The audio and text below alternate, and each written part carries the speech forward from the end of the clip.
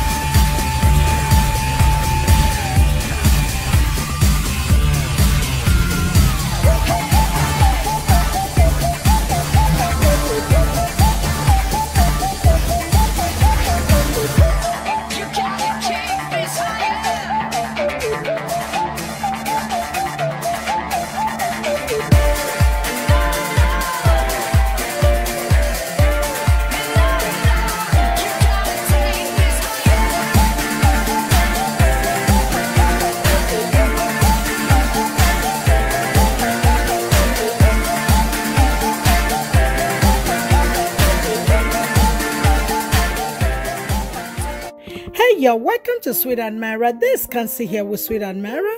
Sweet and Myra is where we provide our clients with custom made cakes and desserts from scratch. If you're new here, welcome and consider subscribing to my channel. And do not forget to turn on the notification button so that you know when I put out any new content. I will start by creaming my butter and sugar together, say for about 4 to 5 minutes. Make sure that your butter is at room temperature. And if you want to know how to determine a room temperature butter, make sure to check my video on the perfect vanilla cake.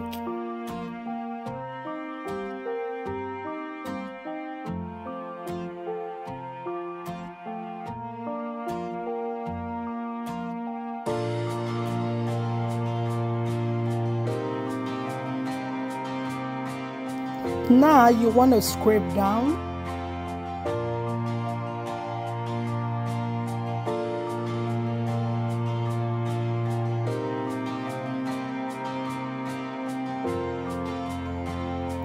Now I'll be adding all of my wet ingredients, and all I have for my wet ingredients are the egg, almond extract and vanilla extract. And I'll beat the wet until disappeared into the mixture.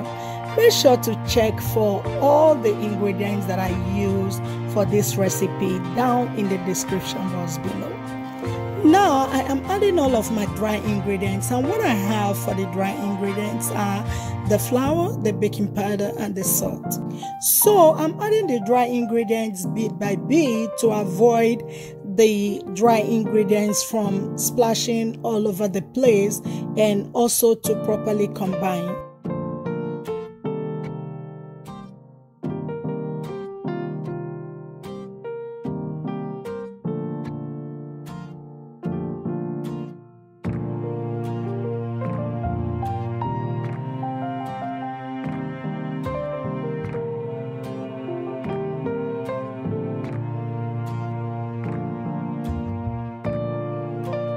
So give all of the ingredients a quick mix and make sure not to beat for too long.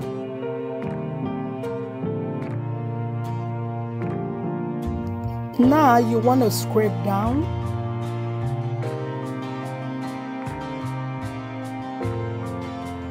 You want to use your spatula to put all of the dough together and then wrap up with a cling wrap and toss into the refrigerator.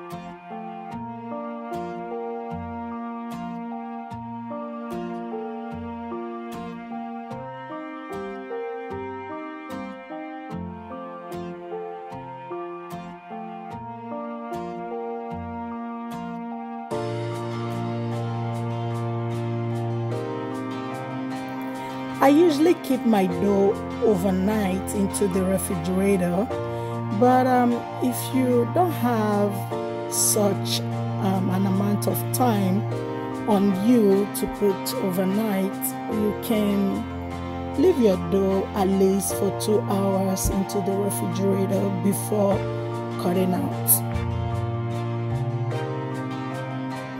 Okay, here I'm using the dough slicker mat, and it comes with several rulers to help measure out the height of your dough.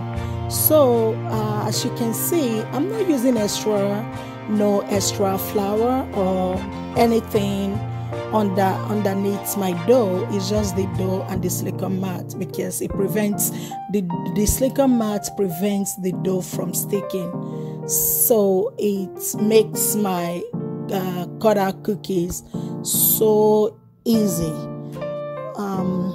Make sure to check the description box below. I will list out where I bought it.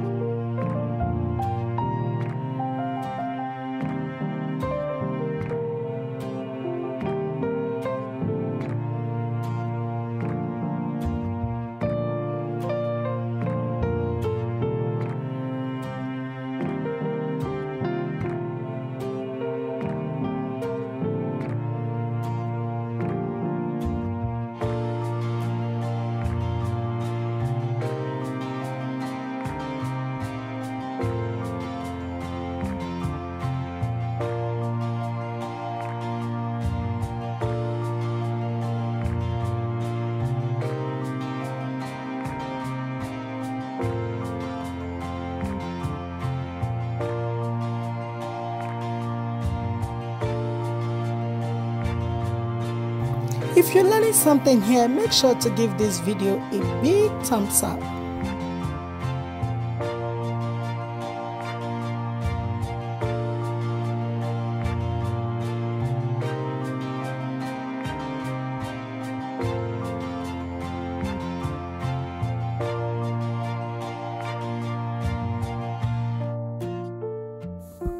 I'm also using silicone mat to bake my cookies. This is to prevent your cookies from burning.